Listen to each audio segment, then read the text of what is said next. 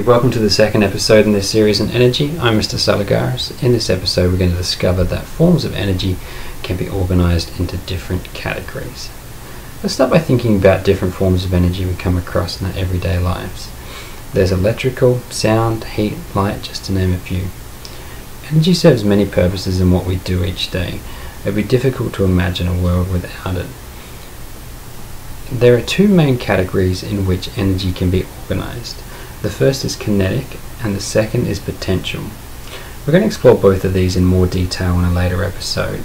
But briefly, kinetic energy refers to forms of energy that are in motion, whereas potential energy are forms of energy which have it stored or ready for use.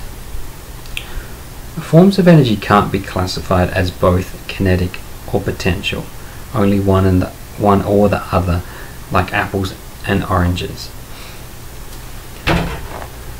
The forms of kinetic energy we'll focus on include light, heat, sound, and electrical. You're probably wondering how these forms are in motion, right? Well, on a tiny scale, each of these have particles that are in motion, vibrate, orbit, or move in waves, or something else.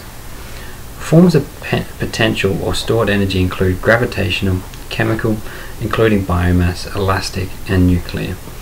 Each of these are examples of energy that is stored ready for use in work. So what have we learned so far? Energy comes in many forms which can be organized into two categories: kinetic, the energy of motion, or potential, stored energy. Okay, so that's a wrap.